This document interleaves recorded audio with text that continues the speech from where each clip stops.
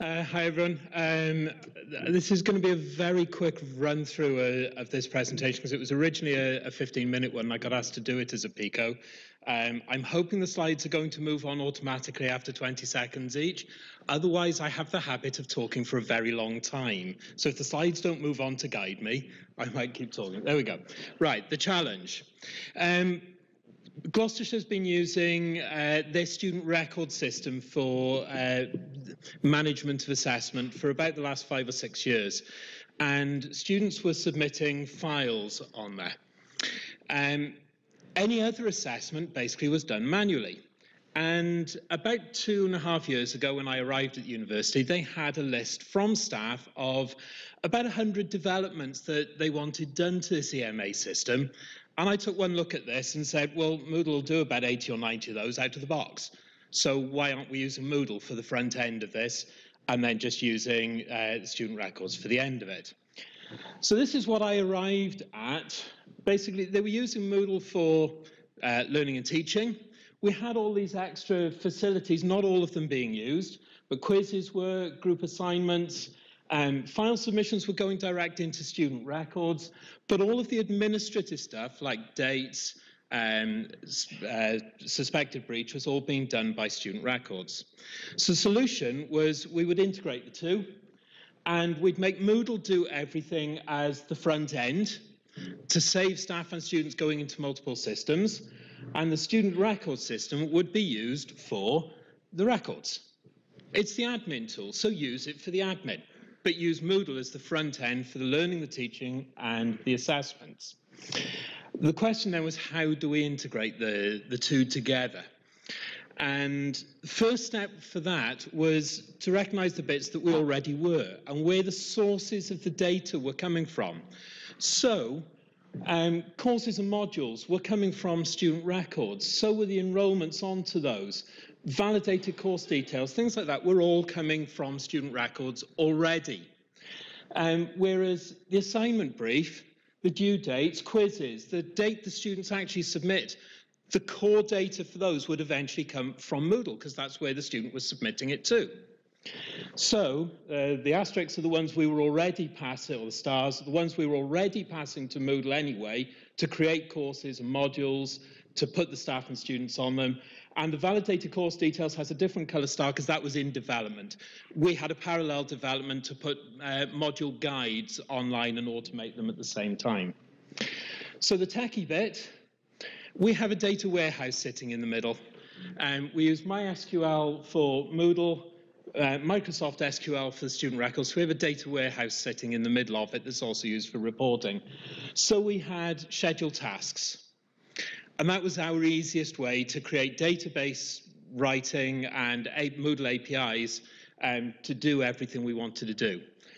An assessment settings scheduled task where we decided these were summative assessments. We wanted a specific set of settings, so we'd go with those. Assessment dates were to be passed from the core, from Moodle back into. And we did it by creating a link code. That link code represented the module, the semester, and the academic year, and which assessment it was, number 1, number 2. And that could be pasted into any accessible activity. Assignments, quizzes, forums, blogs, anything that could be assessed can have that ID number put in. And then we rolled it out. Pilot first.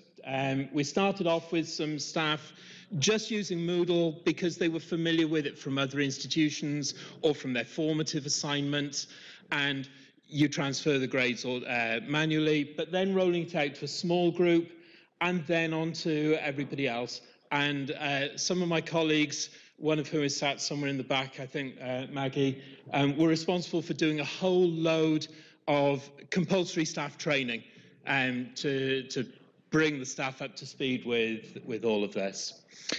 It did raise a few issues, starting with a pre-pilot where we didn't have any of these integrations in place. It was just getting people used to using Moodle assignments, and then handling offline activities. We started by just saying, well, get rid of all of the submission types. But then Coventry and Catalyst developed their barcode scanner, so we tested that, and we've had that in use since about October. Overall, very positive. The main benefit being there not being a requirement of hopping between the learning environment and student records to do your assessments. So it all came down to one front end. But we did have a few other fairly major issues that are still going on. I know I've just been up to Roger's talk for what they did at Solent, and they had some of the similar ones. The data we get from central records, not the best. Practice doesn't always match policy. Dates are supposed to be in there before the beginning of a semester. Yeah, practice does not always match policy. So the integrations were written based on the policy and then got adapted to try and match as many different variations of the practice as we can. Or to be honest, I've told staff that's not policy, so you can't have it. We're still addressing some of those issues. The accurate data and the policy one, that practice is ingrained. People have been doing it for 4 or 5 years. Getting them to change is not easy. There we go, I've run out of my, I've caught up with myself. There should be another slide there, I think. There we go. So what we're then doing, one of the bits of practice was some of our staff seem to have difficulty copying and pasting a link code. So they want a button to click that will insert the link code and things like that. We actually release the feedback to students, feedback and grades to students and to student records automatically after 20 working days. So that's something we need to tweak a little bit.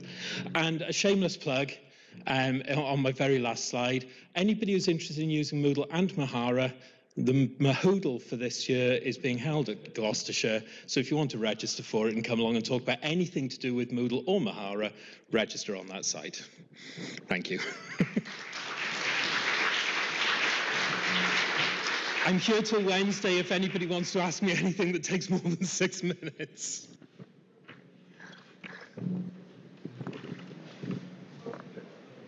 Any questions? No? Okay, thank you very much. Thank you. Thank you so much.